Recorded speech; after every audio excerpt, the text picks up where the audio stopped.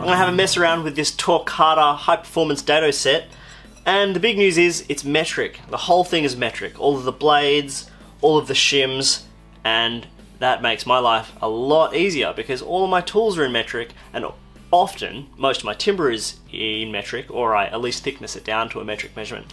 So for us in the parts of the world that don't use imperial, this makes a hell of a lot of sense.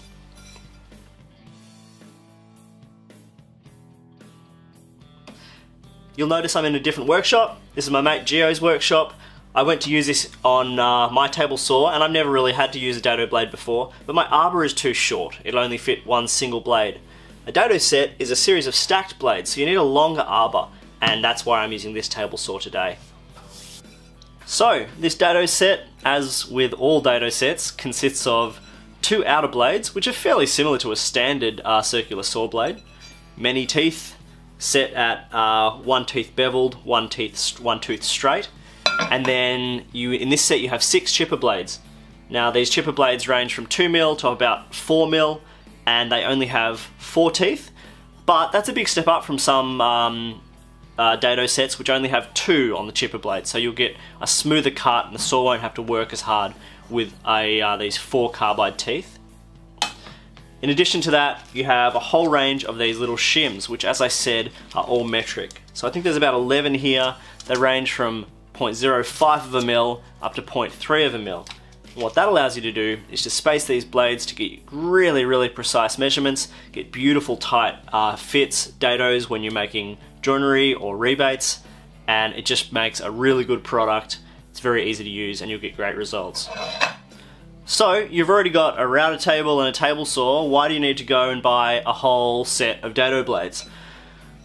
You can do a lot of really effective dadoing on a router table, and often I do, but you're really limited to the size of those router bits without doing a whole bunch of adjustments. So, you know, the standard sizes are often metric. You can get 12mm and 16mm and whatever else you need, but often plywood, even though it's called 12mm, might be 12.7 or a little bit less. Sometimes when you're thicknessing timber yourself, it might be above or below those measurements that you can actually achieve with a router bit. What these dado stacks allow you to do is by using these shims, you can get really precise measurements, and that allows you to get better joinery. It's also a question of efficiency. There are jobs that a dado stack on a table saw will just do cleaner and faster in a production setting than you can do on a router table. Now, obviously there are advantages to router tables as well, and that'll depend on the job that you're doing. But these are really useful, they're safe and clean cutting, and most of all, you've got that accuracy which you sometimes can't achieve on a router table. So, a few bits and pieces on setting up a dado stack. First of all, you're always using the outer blades. There's never a situation when you're only using one of them, or you're only using the chippers. You always have to use these outer blades, which means that the smallest size that you can achieve is just these 2 outer blades placed together. Now, when you're stacking these blades, whether you're using the chippers or not, it's really important that these teeth are offset so that one is in front of the other. And the point of that is that so that when you're clamping them together, they're not actually pressing those carbide teeth together, which can cause them to chip. Second thing you need to know is, as I mentioned earlier, these outer blades do have beveled teeth, and you want them so that the bevels on the outer teeth are pointing up. What that means is when you hold them together in place, they form a little V into the center. If they are the wrong way around, they'll form a little peak. So you want that V in the center, which means you get nice, clean, sharp edges on the outside of your cut. Okay, so you've got these on the outside, you've got the teeth offset, and then you can start placing the chipper blades in between, again offsetting the teeth, to achieve the height that you're trying to achieve. One of the easiest ways to start getting this height within the ballpark before you start putting in shims to get it more exact is to place them down on a really nice flat surface as a reference. Now I prefer to use melamine or MDF because it's dead flat. You can also use the top of your table saw if you're really careful, but I don't want to damage the teeth on the carbide teeth on these saw blades, so I prefer not to put them onto steel. Then I'm going to get the stock that's actually the thickness that I want to cut. So I know that this is meant to be 12mm ply, it's actually about 12.75, and so I'm going to lay this flat on my reference piece, and I'm going to stack a combination of these blades up until I get a really nice flush finish from the top of my board to the top of the tooth here. If I need to be a little bit lower, I'll change the combination, maybe put some shims in, vice versa. But this is a great way to get where you need to be relatively quickly. Now usually for a piece like this, I'll get them so that I think they're pretty good. I'll do a test cut, I'll do a test fit, and then I'll decide if I need more shims or less. But this will get you where you need to go quickly.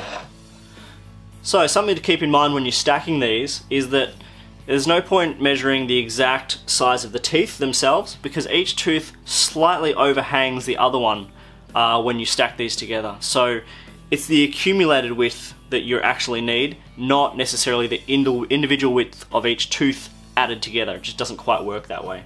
So I've got my bottom blade.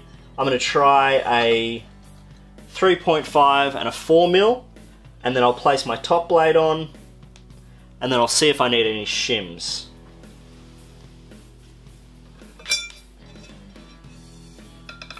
Remember to offset these teeth as you stack them up so you're not going to damage them.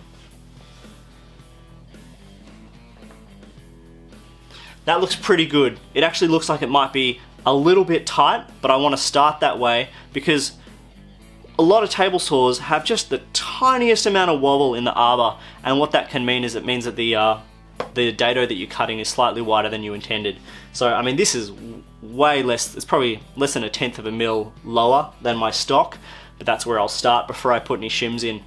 Now if you do need shims, what you want to do is space them evenly as you can between the chipper blades. Don't stack them all up in the center or all up to one side. You'll end up with a gap and you won't get a nice clean cut. So spread them out and use them as sparingly as possible. You're better off changing the configuration of your blades if you can, and using just a few shims than stacking a whole bunch of shims in there.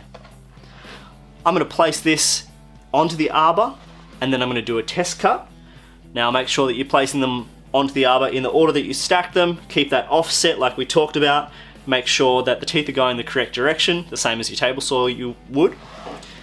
And the other thing that you need to keep in mind is because we're cutting a dado, the blade is much wider. It probably won't fit in your standard throat plate, so you're going to need to use a modified throat plate. Now you can purchase a whole variety of these for different thicknesses. They perform wonderfully, but if you have a really specific size that you need to achieve, you can actually make your own. You can buy blanks, which you can then place the blade in the saw, clamp this down, and then raise the blade up through that throat plate to make a zero clearance insert, which means the cut is exactly the width of the blade that you're using, which gives you really nice clean dados. That's one really good way to do it. In fact, that's the way that most people do it, but there are sets of throat plates that you can buy that will match some standard dado sizes, so it's really up to you. Gio has made his own, so that's what I'm going to be using today. So what's the real advantage in getting a set in metric?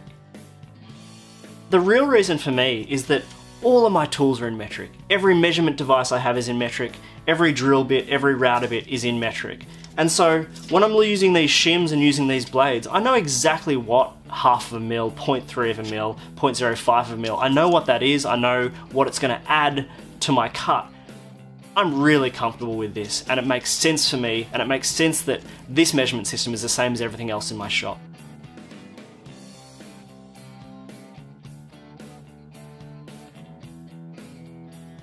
I think this is the only fully metric dado set on the market. It just doesn't make any sense that we're still using imperial systems when everything in my shop is metric.